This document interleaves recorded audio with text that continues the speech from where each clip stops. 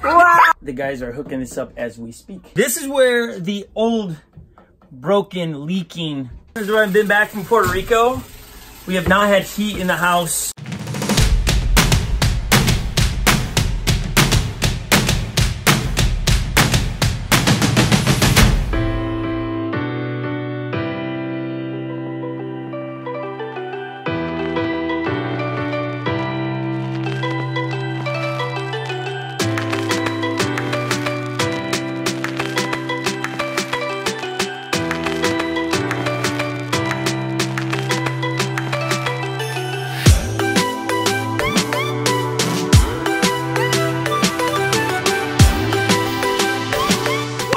Everybody, welcome to our YouTube channel. My name is Scott Mendenhall and I live in the great tundra of Minnesota, and that's exactly what it's been. We are raising a family of 7 children in the tundra of Minnesota. There's so much snow that I don't even need tripods. What you're sitting on is just you're sitting on one big ginormous pile of snow. Look at that. It's a record-setting amount of snow in the month of February. Today is February 27th, 2019. We got snow, and we got a story to tell you today. There's so much snow here that, again, you're sitting on a snowdrift as I demonstrate how big these drifts are behind us. This is why we love Minnesota, is for this amount of snow. But the story we have to tell you has to do with when things go bad in the snow. Now look, don't let the sunshine here fool you.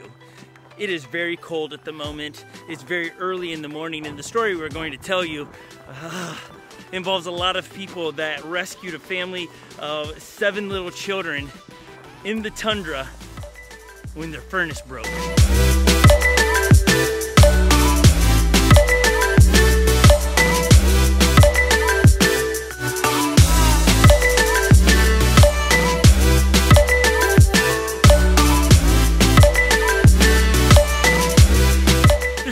Snow that the amount of snow that sits on this ground is close to 4 feet of snow, but it's compact so you don't sink all the way through.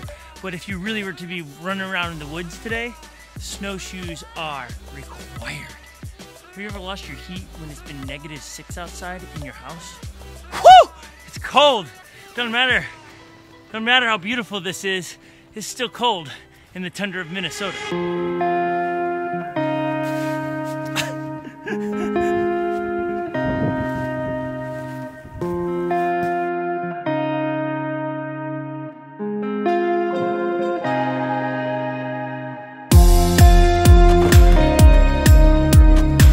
Let's go.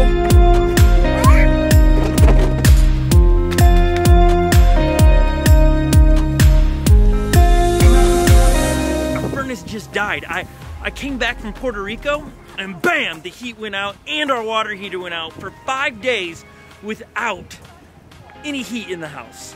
And we had no idea how we were gonna get it fixed, when we were gonna get it fixed, and then how are you gonna pay for it? Was the furnace broken, like fixable for $100, or we had to replace the whole stinking thing?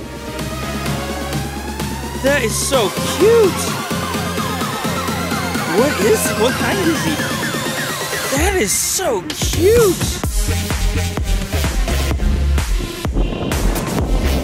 That husky right there has all kinds of fur to keep warm, which we required over this past 5 days with no heater working. I can't wait to tell you this whole story, but let's get in where it's warm. Let's go.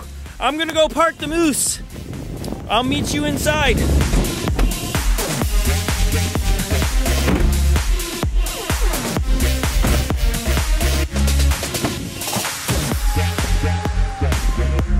If you didn't know, and you're watching this for the first time, like watching our channel, we took a trip to Puerto Rico where we were helping people in the hurricane, and I know that was a year ago. I spent a week there, and snow fell here and left Holly and the 7 kids here as I was in Puerto Rico. And while I was there, the water heater started leaking and the furnace was going in and out. It was Friday when I landed, and we called several furnace places to ask if they had anyone that could come out and help us. And what was the verdict, Holly? Astronomical. They incurred just not too cool. They were like, is there any way you can make it till Monday? This is Friday. Can you make it to Monday? We know it's cold. Can you get there then? Because the cost of us coming out now is really expensive.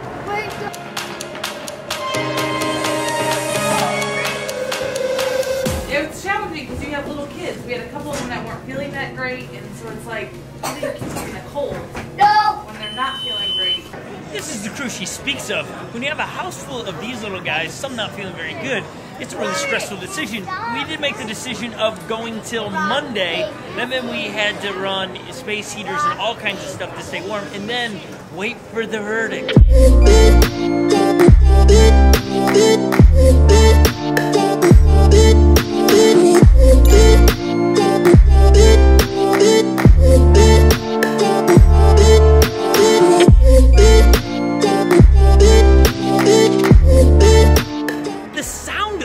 The furnace before that call was made sounded like what?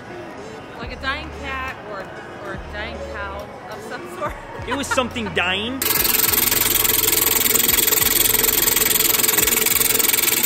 That's the inside of our furnace. It doesn't work. It's trying to fire. It's super loud. It hasn't worked since I got back from Puerto Rico. Today is my birthday. Oh, it could go. It might go. Oh no, it's so loud. That was the last time the furnace ever worked again. We had somebody come out and look at it, and it was a bad motor, and then a couple other things were wrong on it, and then the decision had to be made what to do next. But I'm sitting in, this thing is amazing. Look at this. Look, that's what I think it. So the decision was made to fix the furnace at first because that's what we could afford, is to fix the furnace only. And I was going to come in at $1,000 to fix it just to see if the other two parts in the furnace were going to be fixable. So we were only putting $1,000 in only to see if it was going to be dead, and it was not refundable and all those pieces. And then something crazy happened. Alright, we'll see you later. Bye. We were making the decision to replace the $1,000 part because that's honestly what we could afford to do. We're like, let's hope that fixes the furnace and gets us heat to at least summer. And then we got a phone call. Hello? What's that? Out of nowhere. And a person gets on and says, hey, we would like to purchase a new furnace and air conditioning for you. And I'm sitting here talking to this family on the phone and what they want to do for us to help us out. It was really hard to even put words together of even how to express what was even happening or what going on, and just the fact that somebody would see this need for us and want to step in and help us that they never even met before. It really is difficult to put in words, and we keep saying thank you to everybody that's helped do this, because one family started a chain reaction of, man, we want to help this family, because we're normally the hands and feet of Jesus helping people. Like when we see needs, meet needs, and all of a sudden we found ourselves in need of a water heater and a furnace, and this family jumped in and started a snowball effect. We find ourselves being able to install a brand new furnace, air conditioning, and water heater.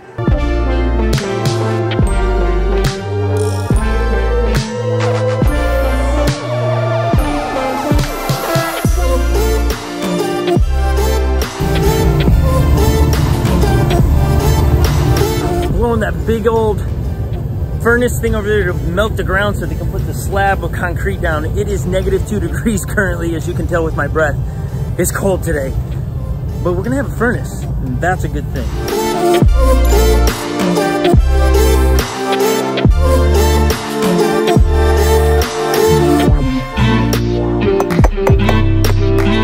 I know some of you are asking, how in the world does a family or individuals get made known of what's happening with the family in the tundra of Minnesota? This is how we function, and this isn't meant to be a turnoff to you. This is really some beliefs and principles in our lives that we believe in, and it's prayer. And prayer is just a conversation with God, and we just reached out to some of our friends that are praying for us, and we just said, would you pray for us? Our furnace is out, our water heater's out, and in that, people were being notified what was happening, and somebody heard of the need and then said they could meet that need. It's funny how that is. Oftentimes we forget that prayers are often answered through people, and this individual started telling people, hey, let's get together and start coming up with resources to help this family in Minnesota, and we happen to be that family. And we always are functioning here, see a need, meet a need. Usually we're the ones looking for the needs and meeting those needs, and here we are finding ourselves in need, and somebody saw it and met it. What we just said was we're gonna pray, and then we're gonna watch for God to show up and show off.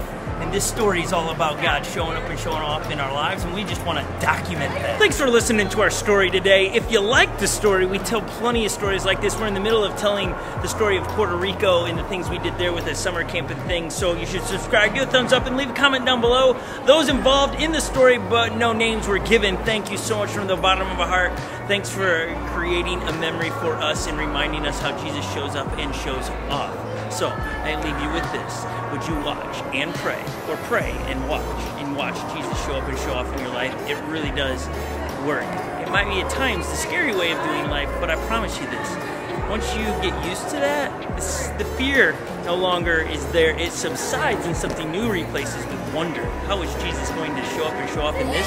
And he did through you.